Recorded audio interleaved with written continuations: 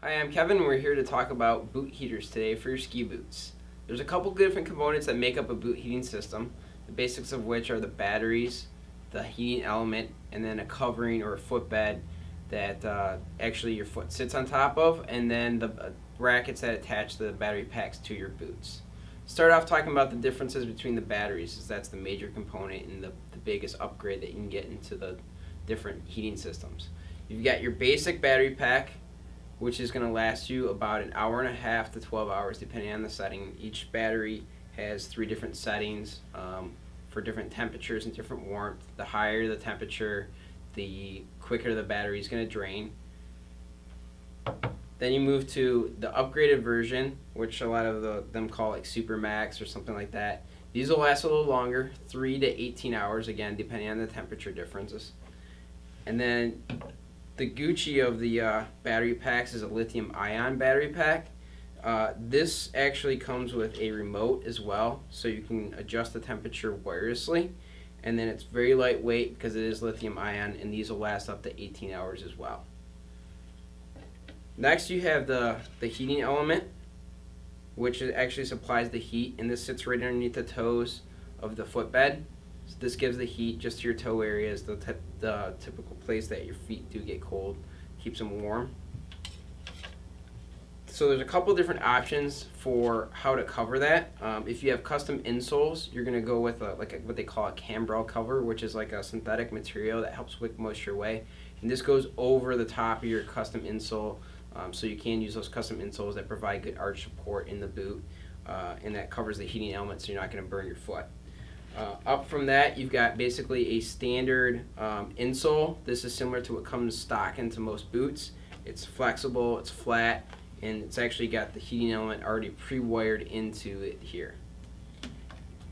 An upgrade from that is a semi-custom insole. This has some arch support to it, so it's going to provide some comfort, some additional performance, not as much performance as a custom insole, and this too is pre-wired with the heating element in it. The last part to the system is the brackets to attach them. There's a couple different options here.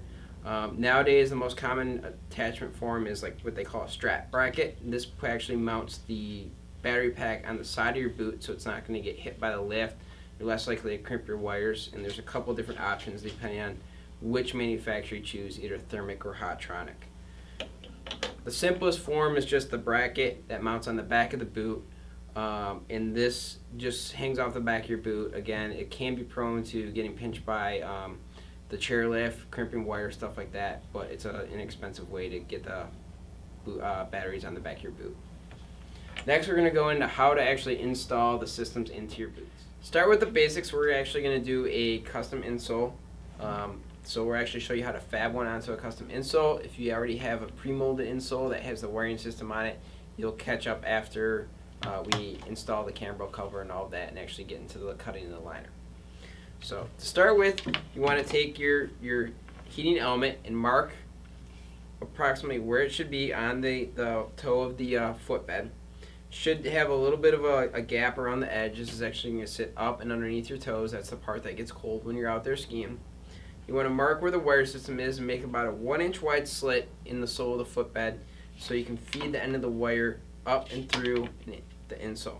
You want the wire to run underneath the bottom of the insole so that way you're not feeling it on your foot. That'd be very uncomfortable when you're skiing.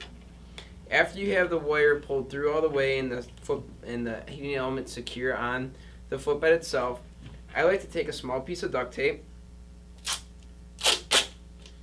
and throw it over the bottom of the heating element just to patch up that hole, and that way the wire is not going to get bent or crimped up in the bottom of the boot. You don't want these wires to get bent or crimped. They're actually made up of a couple of fine wires. If any of those get broken, your heating element is not going to work anymore. So once you have that secure, you want to take your Cambrel cover, peel off the sticky part. You want to start at the toes. You only got one shot at this pretty much. So you want to be secure. And you want to slowly work your way back towards the heel, making sure you smooth it out as you go along. So now that you have your Cambrel cover nice and smooth, you want to trim off all the excess. You can either use a razor blade or a utility knife to help you out with this. A pair of scissors works as well. You just want to go around and trim off all the excess. So now we have our camber cover all trimmed up. It's the same size as the footbed. We're actually going to take our razor blade and cut a small slit in the back of the heel of the liner where the back where your Achilles meets the heel and the bottom of the boot. You want to cut the hole here and not in the back or not underneath the foot, so this way again you're not going to feel any wires underneath your feet or running up the back of your leg. That would be very uncomfortable to ski in all day. Again, you want to cut a slit that's about 1 inch to 1.5 inches wide, and you want to make sure you get through all the layers of the liner. You should be able to stick your finger through the hole of the boot. That's a good gauge on whether or not you have it the right size. After you've got your hole, you're going to take the insole and we're going to start to put it back inside the boot. You want to start by fishing the fat end of the wire through the hole and pull that out. And again, you want to take extra care to make sure that the wire is not going to get crimped, that it's flat and flush. Slowly feed the insole down until the toes meet the front and pull out all the excess wire until you've got a firm, taut wire, and slowly seat the heel of the footbed while pulling on the wire. Once you've got that seated, I like to take some duct tape and put a small piece on the heel of the boot here to help close up that hole. That way you don't get cold air in there. Keeps the wire again from getting crimped. Another piece on top of that, running up the back. Finally, one more on top of that. It just keeps the wire nice and secure, attached to the spine of the boot, the liner. It's not going to get crimped or anything.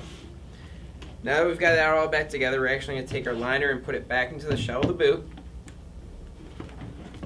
Again, taking extra care to make sure we don't pinch anything. This boot's already got its strap buckle bracket attached to it on the side, so we know our battery's going to get mounted over here. If we kind of fab that up, we see that we have a little extra wire. We don't want this to get caught or crimped on everything, so I just like to take a small piece of duct tape. You don't want to pinch the wire, but you just want to kind of curl it up, any excess. Wrap it around there a couple times. That way it's not going to get caught on the lift or anything. And then you've got a nice secure wire. Again, you can either mount your bracket for your battery pack on the side strap, which I strongly recommend. That way it's not going to get hit by the trailer. You're not going to kick it or anything. You're less likely to lose batteries. Or if you want, you can mount it right on the spine of the boot. That's how you install boot heaters in your boots. Boot heaters are going to keep your feet nice and toasty, so you have a very enjoyable day of skiing all day long.